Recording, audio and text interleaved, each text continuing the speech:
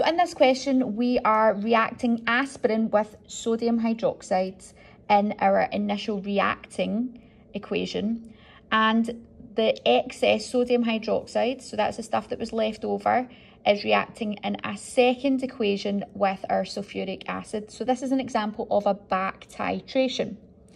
The question wants us to calculate the average mass of the tablets that or the average mass, sorry, of the aspirin found in the tablets.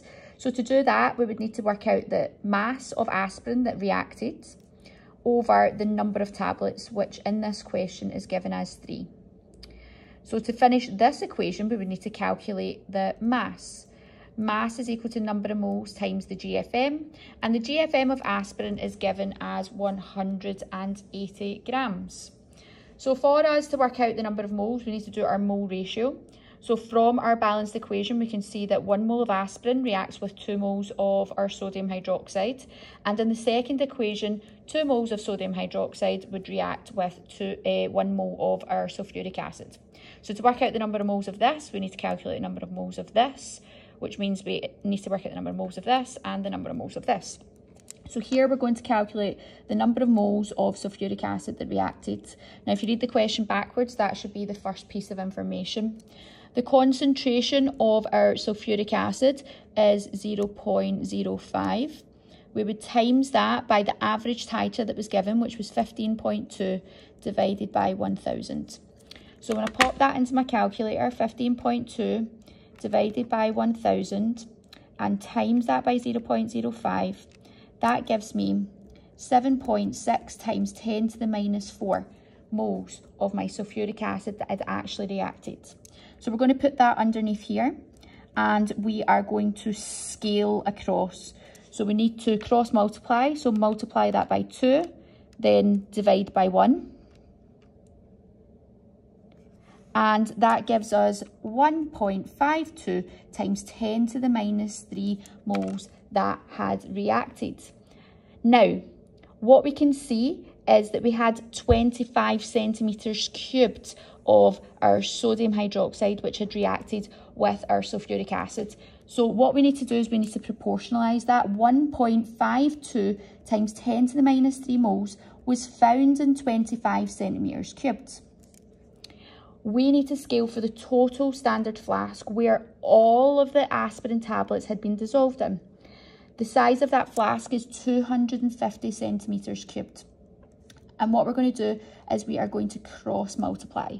So we times that by 250, then divide by 25. That gives us 0.0152. That is the number of moles of excess sodium hydroxide that we actually have. Now, for us to be able to put in our reacting sodium hydroxide for our initial reaction, we need to see how many moles we had actually started with of our sodium hydroxide, because we would have initial, we would take away the excess, and that would leave us with how many moles had actually reacted in equation 1. So the number of moles is equal to C times V. The concentration of the original sodium hydroxide solution was 1 times by 25 divided by 1000 to pop it into litres. So we've got 25 divided by 1000, answer times 1, and that gives me my initial number of moles is 0.025.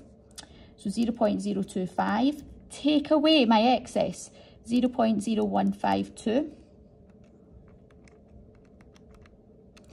gives me 9.8 times 10 to the minus 3.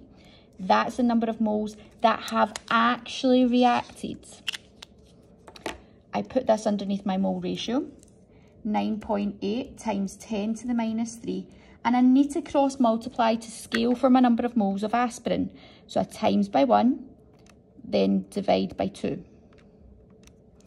That gives me 4.9 times 10 to the minus 3 moles that had actually reacted.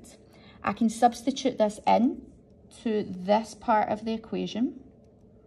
So I'll times that by the GFM, which is 180, and that will give me 0.882. That is the mass of my aspirin that had been in there.